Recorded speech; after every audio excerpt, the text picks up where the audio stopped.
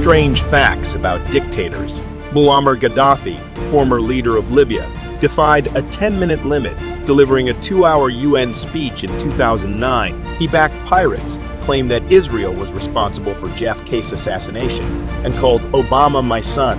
Fidel Castro, Cuba's dictator for over 50 years, proposed nuclear strikes but dropped the idea due to ecological concerns. Joseph Stalin, contrary to his imposing image, at just 5 feet 4 inches, was shorter than Napoleon. President Truman called him a little squirt.